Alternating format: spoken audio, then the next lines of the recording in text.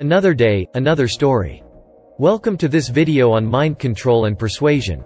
In this video, we will be discussing the secrets of mind control and persuasion, and how they can be used to influence people. Mind control and persuasion have been used throughout history by leaders, marketers, and other influencers to sway the thoughts and actions of individuals and groups. By understanding the techniques of mind control and persuasion, you can be better equipped to make informed decisions and avoid being manipulated.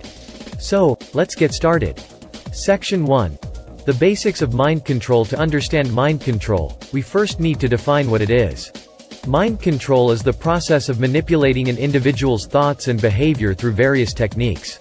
Mind control can take many forms, from subtle manipulation to overt coercion.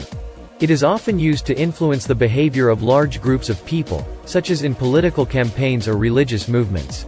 There are several key techniques used in mind control, including 1. Hypnosis.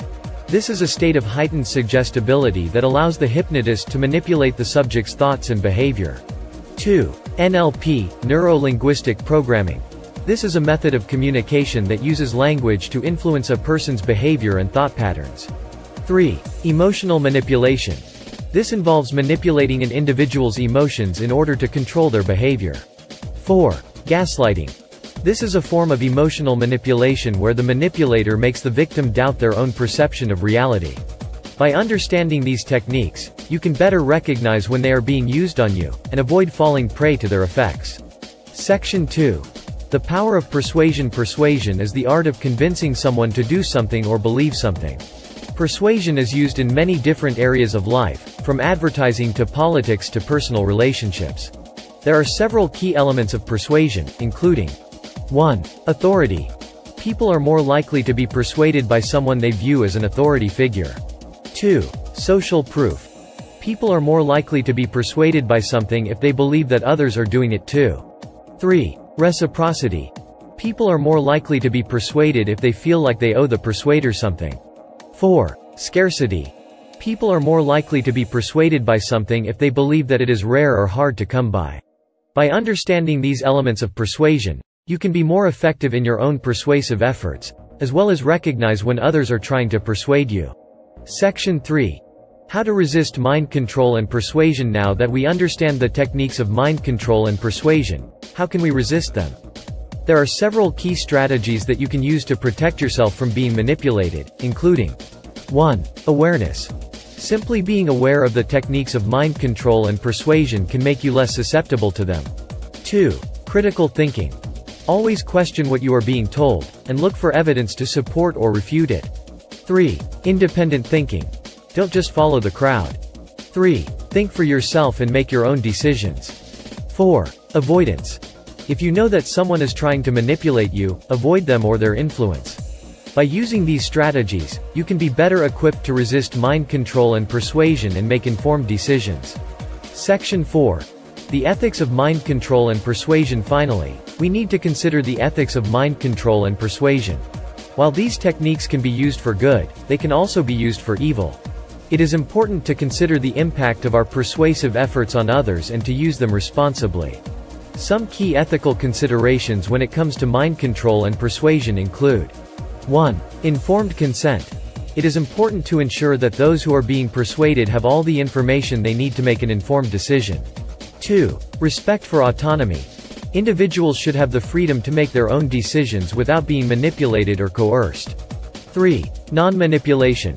Persuasion should be based on truthful and transparent information, rather than using deceptive tactics. 4. Beneficence. Persuasion should be used for the benefit of the individual or group being persuaded, rather than for personal gain. By considering these ethical principles, we can use mind control and persuasion in a responsible and ethical way. Section 5.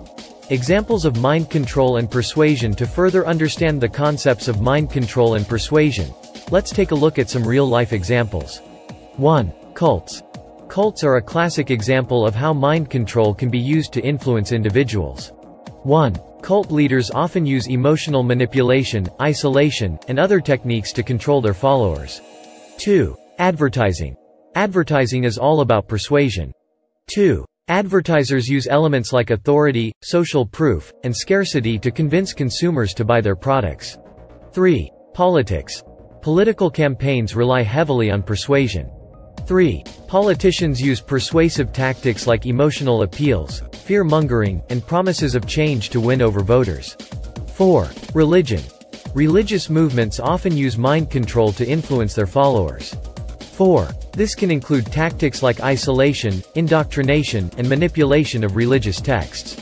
By understanding these examples, we can see how mind control and persuasion can be used in different contexts and for different purposes. Section 6. Tips for persuading ethically. If you want to use persuasion in your personal or professional life, there are ways to do so ethically. Here are some tips. 1. Use truthful and transparent information. 2. Respect people's autonomy and avoid manipulating them. 3. Focus on the benefits for the other person or group, rather than your own gain. 4. Give people the information they need to make an informed decision. 5. Avoid using fear tactics or emotional manipulation. By following these tips, you can use persuasion in a responsible and ethical way. Conclusion. In conclusion, mind control and persuasion are powerful techniques that can be used to influence people's thoughts and behavior. By understanding these techniques and the elements of persuasion, we can be better equipped to make informed decisions and avoid being manipulated. It is also important to consider the ethical implications of these techniques and use them responsibly. Thank you for watching, and we hope you found this video informative. Thanks for watching.